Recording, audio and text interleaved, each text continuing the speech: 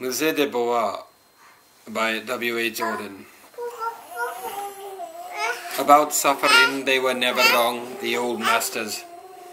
How well they understood its human position. How it takes place while someone else is eating, or opening a window, or just walking dully along.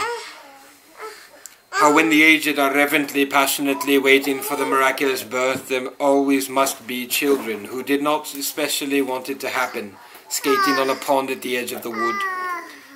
They never forgot that even a dreadful martyrdom must run its course anyhow in a corner, some untidy spot where the dogs go on with their doggy life and the torturer's horse scratches its innocent behind on a tree.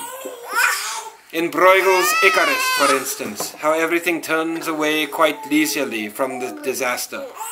The ploughman may have heard the splash, the forsaken cry, but for him it was not an important failure.